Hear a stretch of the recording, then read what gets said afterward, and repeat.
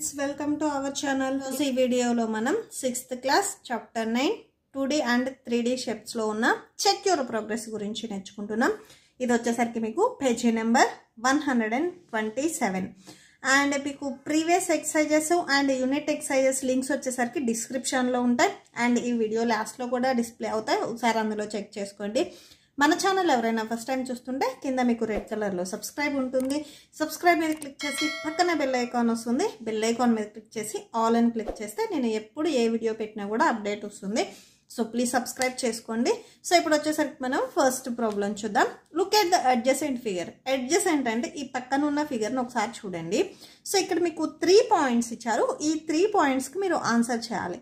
First of all ఈ 3 పాయింట్స్లో మేజర్వి చూడండి. ఇక్కడ వచ్చేసరికి ఇంటీరియర్, ఓకేనా. సో ఇన్ మీకు క్వశ్చన్లోనే ఉంది చూడండి. ఇంటీరియర్ అంటే మీరు ఇన్ అంటే ఇన్సైడ్ అనేది గుర్తుపెట్టేసుకోండి, ఓకేనా. సో మీకు ఈజీగా గుర్తుంటుంది. ఇంటీరియర్ ఇన్ అంటే ఇన్సైడ్ ఉన్నవి, ఓకేనా. సో మీకు ఇన్సైడ్ ఉన్నవి వచ్చేసరికి ఏమేమి ఉన్నాయో సో అవి వచ్చేసరికి మీకు ఇంటీరియర్ పాయింట్స్ అవుతాయి. ట్రయాంగిల్ వచ్చేసరికి GHI, ఓకేనా. సో GH అనే ట్రయాంగిల్లో ఇంటీరియర్ ఏ పాయింట్స్ ఉన్నాయో అవి రాయాలి. So interior means inside.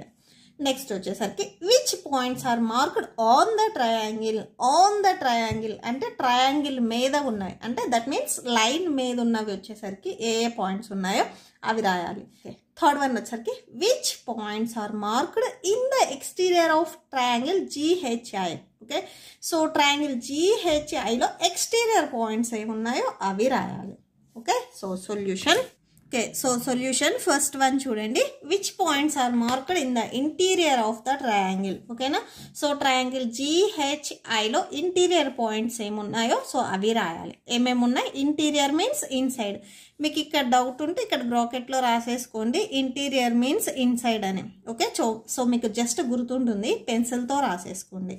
Okay, so inside వచ్చేసరికి పాయింట్స్ ఏమున్నాయి చూడండి. పాయింట్ బి, పాయింట్ ఓ, పాయింట్ ఏ. ఈ 3 వచ్చేసరికి ఈ ట్రయాంగిల్కి ఇన్సైడ్ ఉన్నాయి. ఇక్కడ ట్రయాంగిల్ GHI అన్నారు. సో ట్రయాంగిల్లో ఇన్సైడ్ ఉన్న పాయింట్స్, ఓకేనా.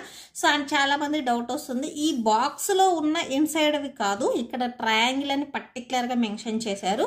సో ఈ ట్రయాంగిల్లో ఇన్సైడ్ పాయింట్స్. ఈ Y వచ్చేసరికి మీకు లైన్ మీద ఉంది ఈ పాయింట్ వచ్చేసరికి, ఓకేనా. సో ఓన్లీ మీరు జస్ట్ మీకు ఇన్సైడ్ ఉన్నవి రాయాలి. సో ఏమేమి ఉన్నాయి? A, O అండ్ B, ఓకేనా. సో ఈ 3 పాయింట్స్ వచ్చేసరికి ఇన్సైడ్ ఉన్నాయి, ఓకే. సో ఇక్కడ రాసేసుకోండి. The interior points are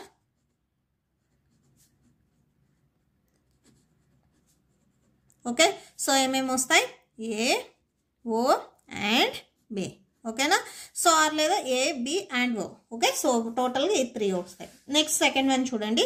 which points are marked on the triangle.